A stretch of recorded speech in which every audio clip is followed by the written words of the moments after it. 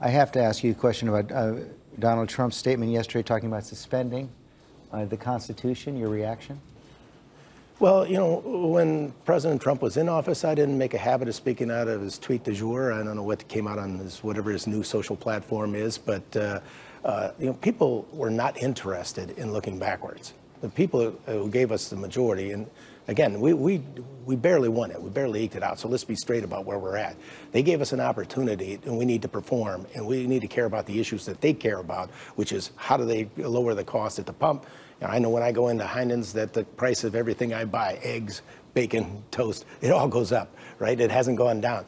And again, people have to live within a budget. What are we doing to make sure that they fall within that budget? What are we doing to make sure that their lives are better? And how do we continue to make sure that they have the jobs and the economy is stable and they have the jobs to be able to live and take care of their families? But Donald Trump was your nominee in 2016 and 2020. You voted for him in 2016 and 2020. Now he's talking about suspending the Constitution.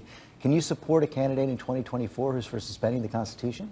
Well, again, it's early. I think there's going to be a lot of people in the primary. I think at the end of the day, you will say whoever the Republicans end up pick, I'll fall in behind because that's... Even if it's Donald Trump, as he's called for suspending the Constitution? Well, again, I think it's going to be a big field. I don't think Donald Trump's going to clear out the field like he did in 16. That's not what I'm asking. I'm asking you, if he's the nominee, will you support him?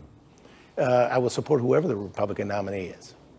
And I just don't think that at this point he will be able to get there because I think there's a lot of other good quality candidates out there. It's a remarkable statement. You'd support a candidate who's come out for suspending the Constitution? Well, he says a lot of things. You have to take him in context. And right now, I have to worry about making sure as a Republican governance group and the Republican majority that we make things work for American people. And I can't be really chasing every one of these crazy statements that come out from any of these candidates at the moment. But that's an extraordinary statement. You can't come out against someone who's for suspending the Constitution? Well, first off, he has no ability to suspend the Constitution. Secondly, but he says he's for it.